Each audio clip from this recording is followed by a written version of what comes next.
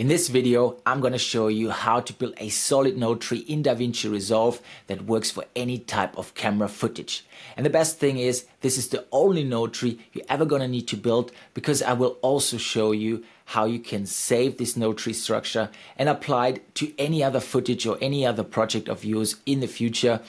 And the only thing you need to do is tweak and adjust the settings and make it work for that project. Don't worry. We're going to build this node tree structure from scratch so you can follow me step by step through the process. If you're excited about that, let's jump in. All right, guys, so here we are in Davinci and I've already loaded some of my S-Log3 footage into the timeline.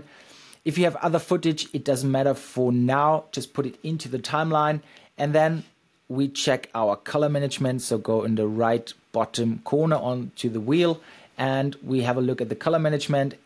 And the color science should be on Davinci Y RGB. The timeline color space should be always our working color space, which is Davinci White Gamut. If it's not set on that, put it on Davinci White Gamut. The output color space always should match our display color space, which is Rec 709, Gamut 2.4 in my case.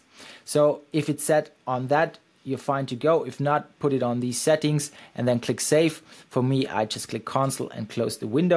Now we go to the color tab, and if you can't see any nodes here, you just click on the right hand corner up here. If there's not a node visible at the moment, you can just click on here and say add node, add serial, and then you need to connect them. If there's already a node, you're fine to go. So, but in the beginning we need two nodes, so we right click on it and say add node. You can always just do that by press Option S, which adds a serial. And the first two nodes are basically our color space transforms. This helps us to transform our color space into our working color space and back from the working color space into the display color space. I've made a video that explains that in detail. If you haven't checked it out, I put a link in the description. So first thing, we add a color space transform on the first node, and then when it's marked, you should see this window. And what we want to do now is change the input color space to our camera color space. And in this case, it was a Sony S-Gamut3 Cine. If you have a different footage, like maybe you're shot on a Canon camera, so you have C-Log or ARRI-Log or Fuji-Log, or maybe you've shot it on an iPhone and it's actually a Rec 709. That can be the case too. Then you have Rec 709 here. But in my case, it was a S-Log3, so the gamma is S-Log3, and then we transform it into our working color space, which is the Davinci White Gamut, which gives us the widest range to work with. And the gamma is Davinci Intermediate. And then the last node basically transforms it back. So we put on another color space transform, which is from Davinci White Gamut to Rec 709 and Gamma 2.4, which is our display color space. And now you can see it looks already so much better, and this is basically what the camera was seeing on that day. The colors look correct to me, contrast, everything is nice. And now the basic grading all works underneath this color space transform. So we're working in this field. So to do that, we add more serials, so you can just right click, add node, or you just go Option S and add a few serials. And let's add 4 serials. And to keep it all sorted, I will start labeling the nodes. So the first one is our color space transform from S-Log to Davinci White Gamut. If you have other footage, you can of course label it in the way that it is correct for you. The first node, I always start with exposure and balance, which is one of the most important primary adjustments. Next node, I label contrast and saturation. Then with the next node, we want to add a parallel You can also just click on add node and say add parallel, also with option P. So we add 4 parallels. And the first one I label as temperature.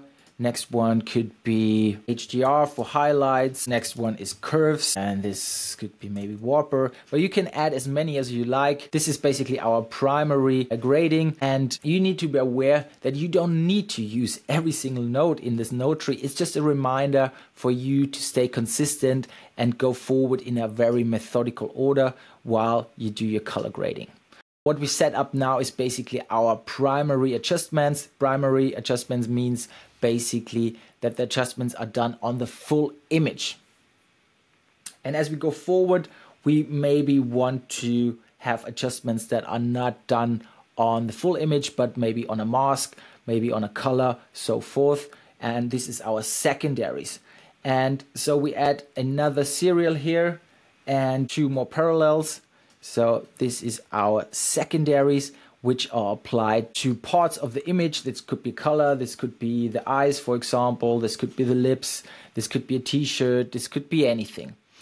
Some call it power windows. I will call this mask 1, mask 2, mask 3. In the end, we might want to apply a film look, which is quite popular. But the problem here is that most people apply a film look totally wrong. So this is our color space transform. We want to label this, so we have an overview. So this is our Davinci white gamut to Rec 709.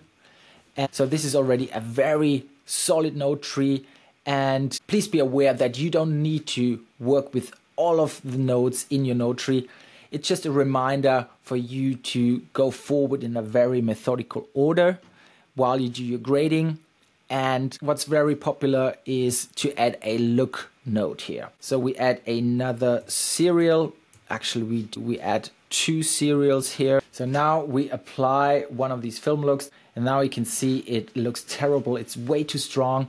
And a mistake that many people do now is they just go on key and then change how strong the look is used, but that's not the correct way to do it.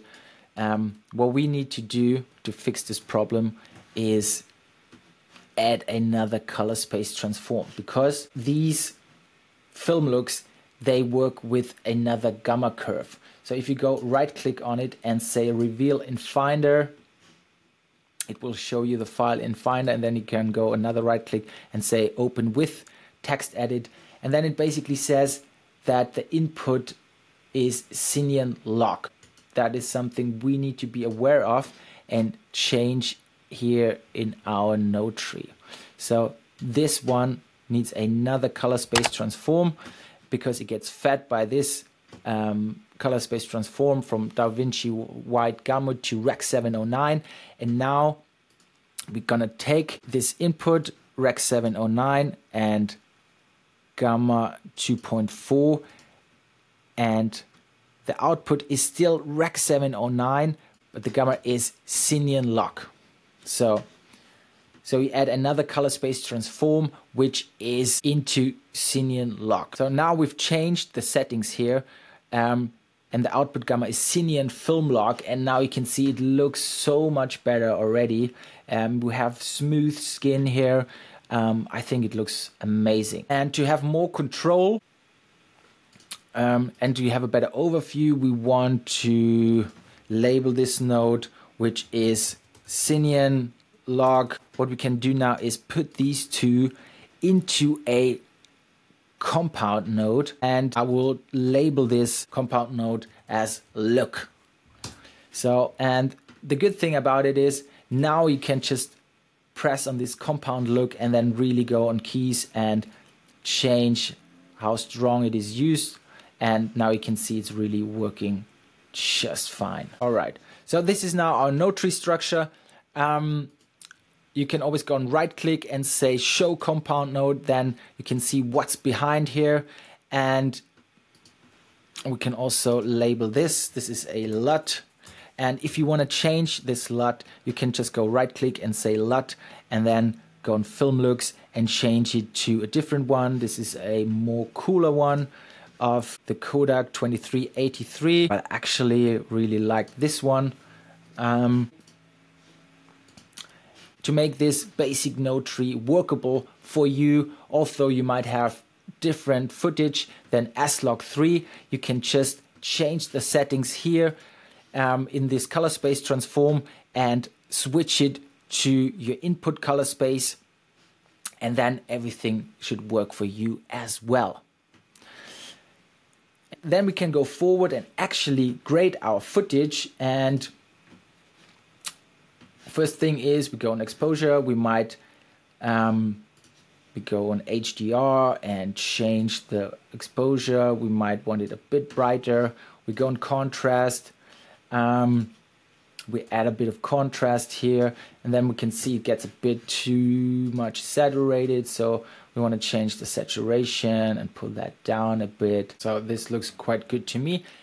But now you might ask, how can I apply this node tree to a different project? Here comes the nice thing. You can just go right click and say grab still, and then it saves it basically here on the gallery. You can find the saved stills, which is basically a screenshot of the image, but it also has all of these adjustments and nodes included. And you can also label these ones, and you can also go on export and then save node tree to your hard drives, and then later on just pull it into Davinci, import it, and then apply it to all of your other footage. If you want one node disabled and not active, you can deactivate it by Command D, and then the look is deactivated, and you can also save it that way and apply a certain type of grading for a clip without that specific node or with it active. So this also saves lots of time. This is our basic node tree that you can just save to your hard drive and use for any of your projects. You just need to adjust your input color space to your camera profile, and then you can also, of course, add a few nodes if you need them.